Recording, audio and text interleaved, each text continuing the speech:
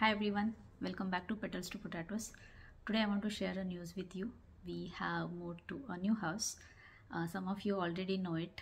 When we shared this news with our friends, the very first thing they asked was, "Are you going to leave this garden after planting so many things here?"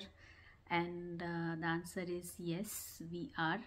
I know it's a little sad thing to leave this garden at this moment when it has started looking beautiful than ever before, and all the fruit trees have started giving fruits.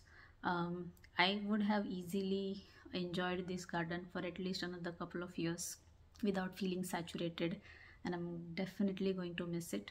But it is what it is. We had to move and we moved. But the good part is the new backyard is also a good sized backyard, so we see a lot of opportunity to design this space into how we want and implement it. So hopefully we will create a good beautiful space here also. Let's see how it goes.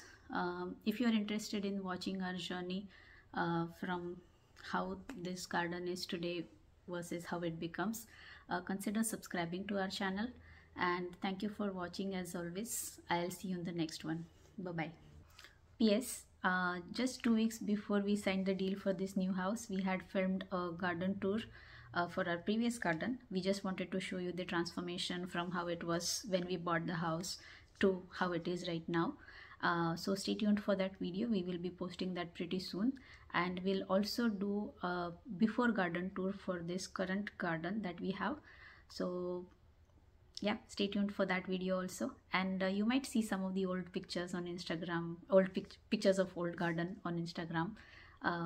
So stay tuned. Thank you. Bye.